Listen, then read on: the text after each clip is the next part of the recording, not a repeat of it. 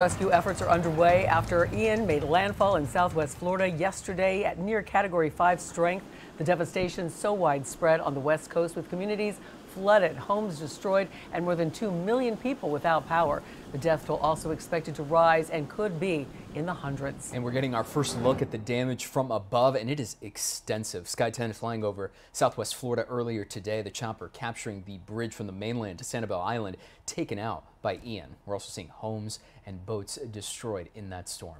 We do have crews spread out all across the state today for you. And we'll start with Local 10's Andrew Perez, who's live in Naples. Andrew? So I want to be very clear, just like you mentioned, the focus today is on search and rescue. But now that these water levels have dropped dramatically here on the West Coast, people are starting to come out. They're starting to take a look at some of the damage, at some of the cars, at some of the boats, many of them that have literally floated away, pretty far away too. You've got 4 pontoon boats that ended up here at the center median. We're told they came from a business that is not very close to this area. Up and down the West Coast, just an extreme situation. Ian making history as one of the most powerful hurricanes to ever make landfall in Florida, decimating parts of the state. This storm is having broad impacts across the state, and some of the flooding you're going to see in areas hundreds of miles from where this made landfall are going to set records. 2.5 million Floridians told to evacuate, but some who chose to stay had to be rescued by first responders. High water levels prompting drastic rescue calls in Lee County. Caller reporting a sinking vehicle, unknown if he's breathing, caller disconnected. And so many people are still waiting for help. We have thousands of calls on 911 that are prioritized, and we're answering as we speak. There are thousands of people that are waiting to be rescued. ABC's Ginger Z facing the eye wall. We see these winds, and that little house that we were talking about all day has gone, succumbed to the storm surge. Now the blue roof is all that's left floating in the water toward the building. Fort Myers flooded with up to a 12-foot storm surge, shredding structures to pieces, debris floating in the streets, cars submerged, some waking up without homes. This floating debris was once somebody's house. In Naples, Kimberly Walker telling ABC about the moments water began to seep into her home. The water got to be a lot more and a lot more and a lot more. And it was just, it didn't matter what you did. The water started coming into my home, reaching about mid-thigh. I knew I had to get out. In the city of Punta Gorda, water service is out. A boil water notice is in effect until further notice. But many of the home and business owners out here say that the damage is extreme and that these areas, they will take quite a bit of time to recover. Drew, we noticed the cars behind you coming in. You even mentioned now that the water levels have receded a bit. You've seen more traffic coming into Naples. What's the traffic been like for you on your commute over there? Have you seen a lot of people trying to get back to their homes and such? Yeah, again, everybody's trying to assess the damage right now, so there's a flood of people trying to get back to their homes.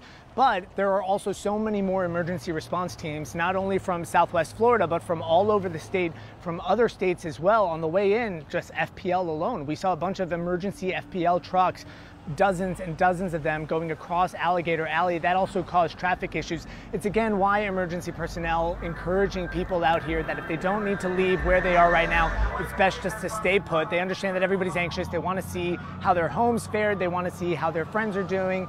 But right now they just want to people to stay put. I want you to take a look at an interview we conducted just a short time ago. We spoke with a few business owners out here as well. They had extensive water damage to their businesses. Take a look. We thought Irma was bad. We thought Charlie was bad.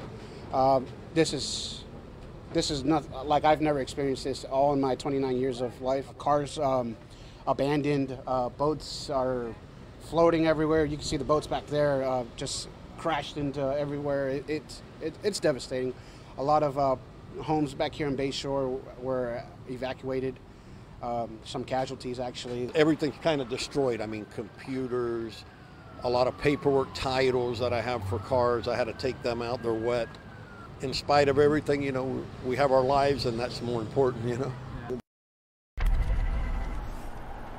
I think it's also important to point out there's no cell service. Obviously, we're very familiar with big storms like this in South Florida. There's no to limited gas. We saw one gas station that was actually open, but obviously there was a very long line no power as well. So crews right now urging people to, again, just kind of stay calm, remain indoors. There are 100 portable cell phone towers that are actually en route being set up all across Southwest Florida right now. That's the latest here in Naples. I'm Andrew Perez, Local 10 News. Thank you. And as we mentioned, the devastation widespread in Southwest Florida after Ian. Sky 10 capturing images from above earlier today of so much underwater. A devastating aftermath from Hurricane Ian. Footage from Sky 10 over the Fort Myers area showing a new perspective once the sun rose earlier this morning. A clear view of wreckage for miles.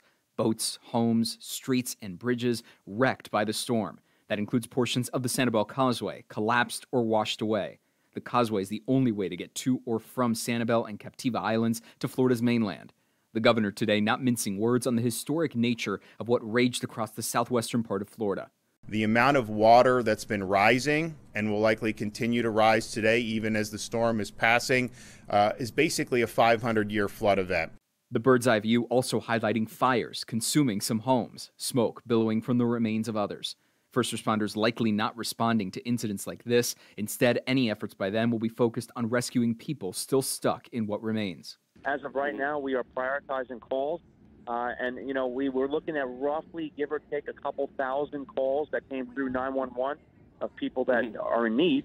And some of them we can't access right now. From ground level in Fort Myers Beach, Joe Orlandini and his family bunkering down on the 3rd floor of his home after water levels climbed the 2 floors below. We weren't prepared for quite a storm of this magnitude. We were hoping it would dodge us. It didn't. It got worse. And as Ian continues its destructive march across Florida, parts of the East Coast are getting pummeled with that rain and wind. We were already expecting about 12 to 20 inches of rain. Some places could see up to 30 inches. So stay home, stay safe.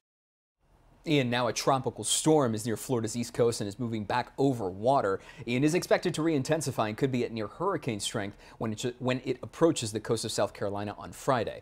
A hurricane watch has been issued for South Carolina and the Georgia coast.